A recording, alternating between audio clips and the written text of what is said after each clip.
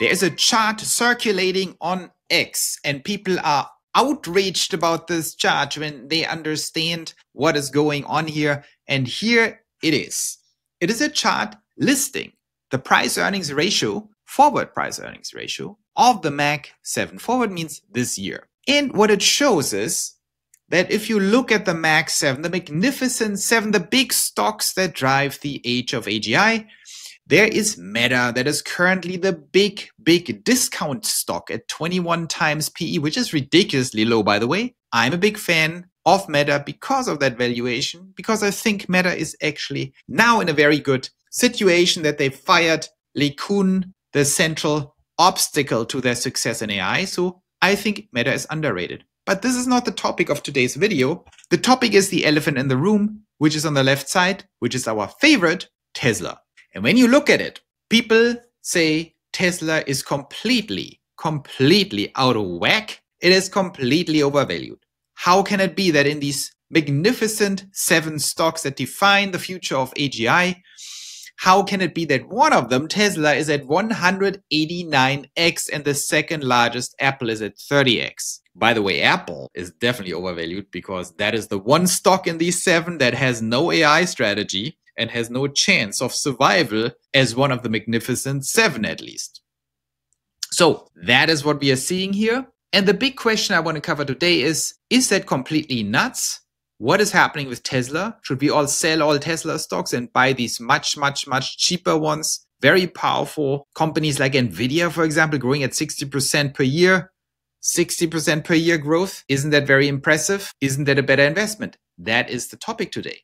And in order to respond to this question, of course, we can't just speculate and have narratives. No, we need actually a model. We need a real model. And I want to go into my updated model. You can see that on pioneerlens.net. Go to pioneerlens.net to see the model. I have a new version here, by the way, version 4.2, not 14 point, that's FSD. My version is version 4.2, and there's changing from, why does it say 2? From version v4.1. I made some changes that actually bring down the stock price, the 2030 stock price. This is a different video where we cover that, but I shifted everything back roughly 9 months. So basically the previous 2029 target is now the 2030 target, which drops it quite a lot because I basically accounted a little more accurately for the robotaxi scaling of the fleet side each year, and the same thing for Optimus. But I don't want to bore you with that. We are going today into the exact thing that explains what is going on with the PE ratio. And I want to do that by simply quickly going through the model. And, this is a function of basically revenue and price per earnings. And here is an interesting chart that I want to share with you guys to actually explain why Tesla is so crazy high valued. And you see here 2025, depending how you measure this, this is my actually current PE ratio based on the stock price that Tesla should have right now. So you have to discount that. This is based on a roughly 600, I can give you the exact number. This is basically based on a $500 share price because I think Tesla will go to 500 in December, but let's see, even if not. If Tesla goes to 500, the PE ratio will be roughly at 243, right? Okay, so people will say that's crazy. Hey, creating these videos is a lot of work. Please like and subscribe. It really helps out the channel. Now let's get back to the video. 243, this red line is the price earnings ratio for this year. And in my projection, based on the fair future value of that stock, that is not even the crazy news. The crazy news is that I believe the price earnings ratio will actually go up even more in 2026 to 257. To be more specific, my future fair value is $894 for next year. And if we go to $894, the price earnings ratio will go to 257. And so people will say, Joe, are you crazy? Just to go back to our little Mag 7 example, here you see what the problem is, right? You see what the problem is. Here you make 7. It is at 189. I think it goes to 250, 240 this year, and then to 250 something. Next year, it's going even more crazy. Why? Why do I think that? So let's explain this a little more in depth. And when you look at this chart here, you will see exactly why. Because what do I have here? Here you see the PE ratio, but here you see the 1 year forward PE ratio, right? How do we get to this 1 year forward PE ratio? Well, we take this year's stock price, assuming it's 500, and divide it not by the 2025 earnings, but the 2026 earnings. And when you see that, you see already a very dramatic fall, right? If you would divide the current target stock price for 2025 by next year's projected earnings, in my model at least, suddenly you see that drop to 144 PE, okay? So that's already much cheaper than 243. If you do a 2-year forward PE ratio, if you take the $500 share price and divide it by the 2027 projected earnings, net income, then you're already at $73. How can we explain this? Why is that the case? Why is that the case? In other words, here is another chart that explains this a little differently, where you just see these 3 perspectives: the current price earnings, the current price to the current earnings, the current price then to next year's earnings, 2026, and the current price, assuming it's 500, the current price to 2027 earnings. So it's the same numbers in a different display, and you see that's, if you look at that, then suddenly, let me introduce here, by the way, some labels so we can understand a little bit better what is going on. Data labels, boom. So let's do this here. So you see the actual numbers. So we see in 2025, if you zoom forward and divide the current projected year-end share price of 500 by 2027, you're only talking about a 73 price earnings. In 2026, the 2-year forward PE 2028, in this case, in 2026, it will go down to 62, then 52, then 40, then 26, then 19, and then 15, okay? So in 2031, the stock price will have a 2-year forward price earnings ratio of 15. That's how conservative my model is. But 2031, the current PE will still be 57. What does it all mean? How can this even be explained that you see that massive drop of a price earnings ratio between the current earnings and 2 years forward earnings? Well, let's do some basic math here. This is like a little math test, maybe 11th grade, I don't know, maybe freshman college math, master's financial math. When you see a chart like that with very high current price earnings ratios, where people say, ooh, it's way too high, but you see when you apply a 2-year forward price earnings ratio that it drops dramatically. What does it mean? Well, if you keep the $500 share price even for this year and divide it by something that makes it much smaller, what's coming out of that, that means that something you divided by goes up dramatically. And that something you divided by is the earnings. In other words, this is a reflection of a stock that, at least in my model, and in the model, it seems, of a lot of other people who are smart and analyzing the stock, that the earnings of the stock go up dramatically. And this is my final chart I want to discuss today. Here is the secret. Here is the secret chart you need to understand when it comes to Tesla. And that secret chart shows you EPS, the earnings per share, and EPS growth year over year by the different years. Now let's take a look what actually happened to Tesla in 2024. In 2024, you had $2.40 earnings per share.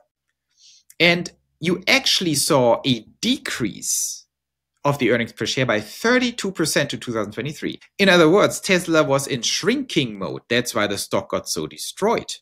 EBIT, or net income to be more specific, was actually shrinking at a massive rate of 32%. In 2025, this year, we have a projected, maybe coming even lower than that, negative 20% from 2024. So after the shrinkage, we continue to shrink. In my opinion, 15%, but maybe it's going to be 20% to $2.1 per share EPS.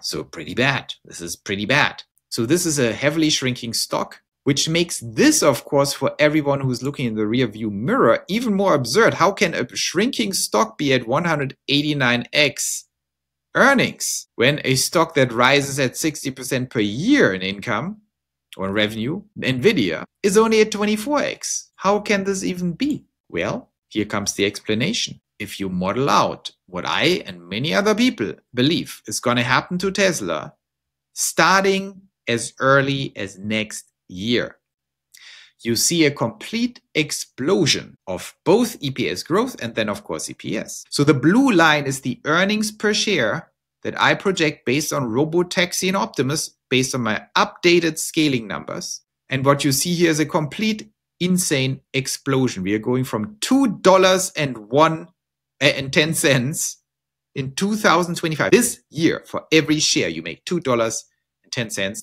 we are going up to $143 in 2031. That is crazy. Not that crazy when you look at the actual sales model and the revenue models and Robotaxi and understand the underlying technologies, the underlying momentum, and the underlying infinite appetite of this globe, of the United States, of Europe, of China for autonomous transport. And you understand that FSD 14.3, that's probably coming out end of December, as early as 4 weeks, maybe in 6 weeks, will be supposedly the final breakthrough, the final piece in the puzzle for complete autonomous driving. You hail robotaxis all over the place and they just drive to you. Tesla can churn these things out at one robotaxi every 30 seconds. For at the margin, at marginal costs, probably at $15,000 per robotaxi, and makes as much as $30,000 in margin per year per robotaxi and can churn out millions and millions and millions of them. And we know that the demand is basically uncapped for now. So we are talking about a complete explosion, and then the second S-curve coming in 2029, 2030 to really scale to 1 million by 2030, and then way more, hundreds of millions very soon. Optimus humanoid robots. So my model basically takes this all into account. As you see, here's a very big, complicated model that basically has all these sales projections. For example, Optimus here, right? Here are the sales projections. Pretty conservative. I'm saying they're producing 100,000 Optimi, whatever it is, the plural of the humanoid robots, 100,000 new ones in 2027, and then finally hitting 1 million new ones per year in 2030. So this is not too crazy, my assumptions. Robotaxis, I'm assuming next year we are actually getting to 40,000. That is the big assumption here. But some people disagree. Many people agree. We will see. We're tracking this every day. By end of next year, I'm saying we have 40,000 robotaxis. And then most analysts agree, if that is the case, that you will get to 200,000 new robotaxis in 2027, 500,000 2028, 1.3 million, and so on. And then you're off to the races where there's basically an enormous hundreds of millions of autonomous cars demand by 2040. These are the base assumptions. And if you project these base assumptions into earnings per share growth, you're getting to this all decisive chart. And this chart basically explains it all. Here you see an earnings per share growth that dwarfs Nvidia, by far dwarfs Microsoft, Google, even in the best possible outcomes for these companies. It dwarfs also Meta, it dwarfs them all. Because you're talking about a 70% EPS growth in 2027, a 97% growth following year in 2027, a 109% growth in 2028, again 100% growth 2029, 109% growth again in 2030, and then 137% growth in 2031, and then we continue on a crazy rate that EPS growth. Now we can also look into here. It actually ends in 2031 for complicated reasons, but you're seeing that the growth is not even slowing down. It is accelerating when that second S-curve comes on top of the robotaxis and the humanoid robots come on top. Now, is this all crazy? That is a topic for a different video where we dive deep into Optimus, into the status, into the technology, into the crazy market of humanoid robots, and other videos where we drive in a robotaxi. But here you see an accumulated perspective of the earnings per share growth and the earnings per share that go absolutely through the roof if things happen the way many, many people think they will, 2026. And given that whole situation, the stock is completely undervalued right now. The PE is not only justified, the PE should actually be higher this year and next year because of that dramatic rise in earnings. There you have it. That is a simple explanation why this year is not crazy, why the market is not as dumb as some people think, and why this thing is only a reflection of the back rearview mirror and not a reflection of the future. And once you project the future in it with all the knowledge, know-how, and precision we have, then you're getting to the conclusion that a price-earnings ratio that looks at the current year can be highly deceptive. And in fact, in a rational market for trillion-dollar companies like that, the market isn't as dumb as it looks on this slide. In fact, the market is pretty smart and understands that this year might be the reality we are moving into, a reality of 100% growth over the next 5-6 years, every single year of hard net income growth for Tesla. I hope that was interesting. See you tomorrow.